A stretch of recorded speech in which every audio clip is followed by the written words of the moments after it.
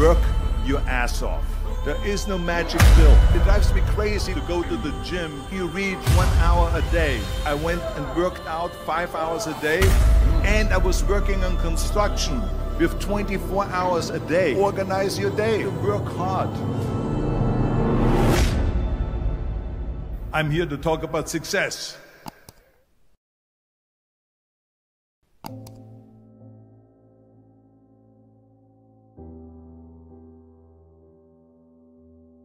I went to college.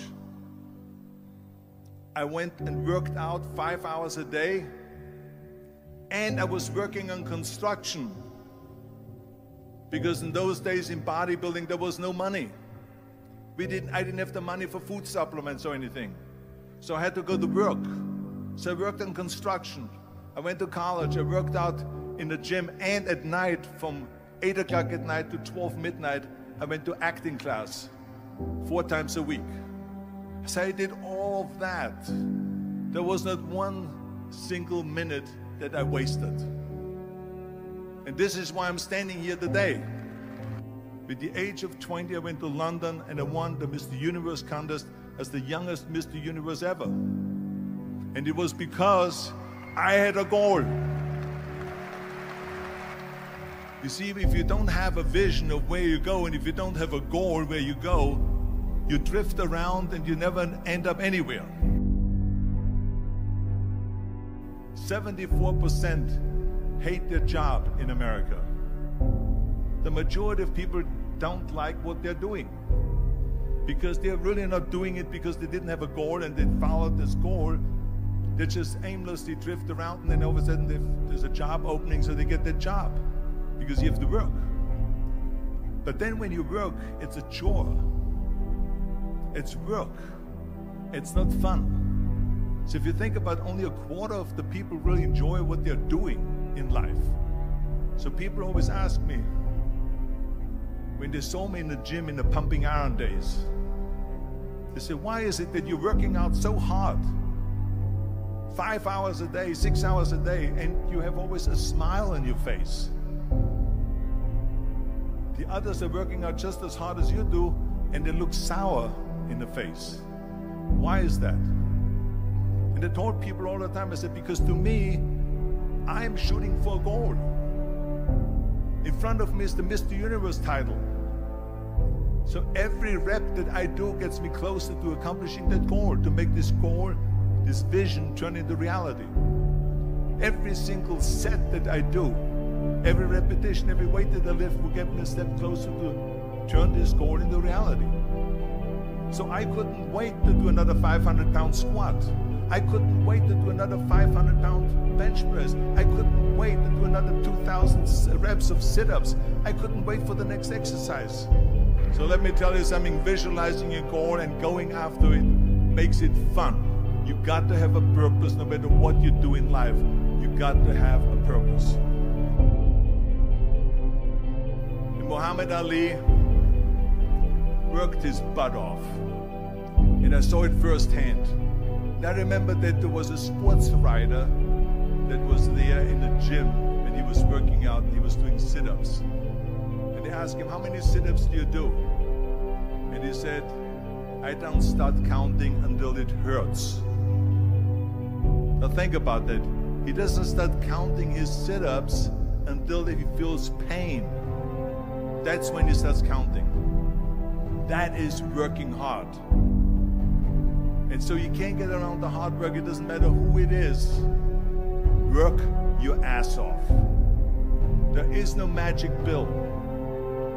There is no magic out there. You cannot get around. You have to work and work and work. Make sure of this and make sure of that and all that stuff. So it's work. And it drives me crazy when people say that they don't have enough time to go to the gym for 45 minutes a day and work out, or to do something for 45 minutes to an hour a day to improve, if it is physically improve or if it is mentally to improve. Imagine you read 1 hour a day about history. How much you will learn after 365 hours in 1 year. Think about if you study about the history of musicians, of composers, how much you would know. Imagine if you would work on a business, on some business that you want to develop every day for an hour. Imagine how further along you will go and get. So it drives me nuts because we have, when people say we don't have the time, we have 24 hours a day. We sleep 6 hours a day, so that gives you still 18 hours. So there's someone shaking their head out here in front to say probably, I don't sleep 6 hours, I sleep 8 hours, right? Or just sleep faster. So we have 18 hours a day. The average person works around 8 to 10 hours. So let's assume it's 10 hours, so we have 8 hours left. Then you travel around an hour a day, maybe 2 hours a day. So now you have still 6 hours left. So what do you do with these 6 hours? What do you do with these 6 hours? Then we eat a little bit, then we schmooze a little bit, talk a little bit to people and all that stuff. But you can see how much time there is available if you organize your day. So you got to work hard. I hate plan B. And I tell you why. Because we have so many doubters, as I've said earlier, the no-sayers. We have so many of those people that say no and you can't do it, that's impossible. That is okay because we just turn off, as I said earlier, and we listen and we hear the no being a yes. You can't do it, you can do it, and all of that. So that is possible to do that amongst all the negative people around you. But when you start doubting yourself, that's very dangerous. Because now what you're basically saying is that if my plan doesn't work, I have a fallback plan, I have a plan B. And that means that you start thinking about plan B, and every thought that you put into plan B, you're taking away now that thought and that energy from plan A.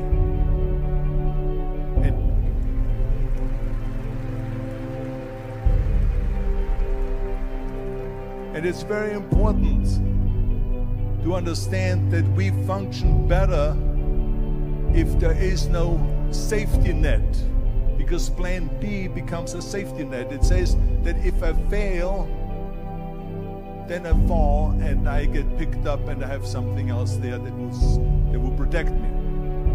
And that's not good, because people perform better when there's no safety net.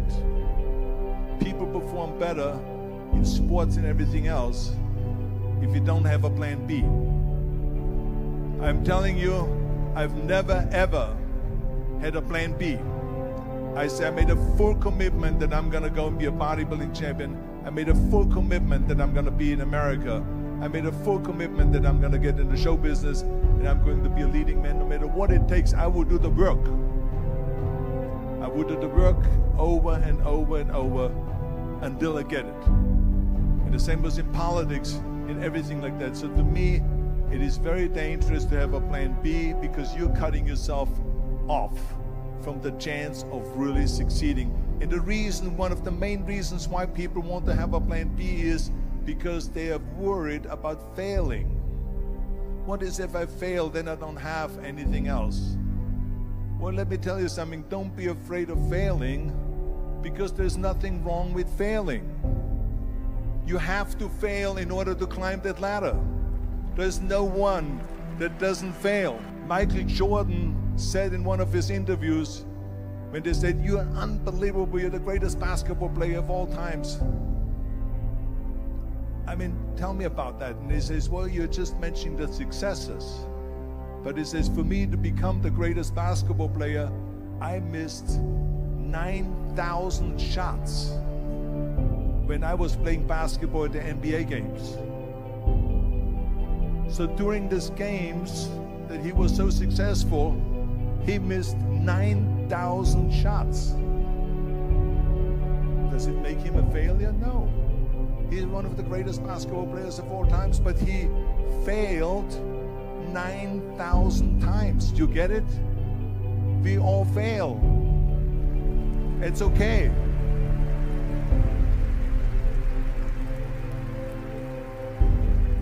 What is not okay is that when you fail, you stay down. Whoever stays down is a loser. And winners will fail and get up. Fail and get up.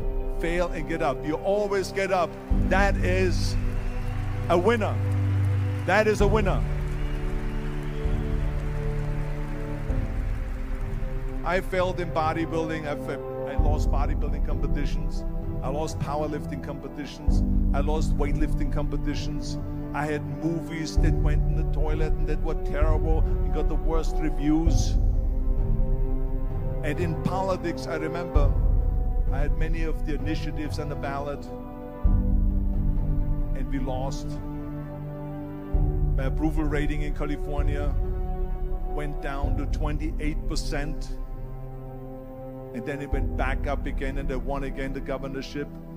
Hey, we all lose. We all have losses. This is okay, and this is why I say don't be worried about losing, because when you're afraid of losing, then you get frozen. You get stiff, you're not relaxed. You got to be, in order to perform well in anything, if it's in boxing or if it is on your job or with your thinking, is only happening when you relax. So relax. It's okay to fail. Let's just go all out and give it everything that you got. That's what it is all about. So don't be afraid to fail. Work your ass off. There is no magic pill. It drives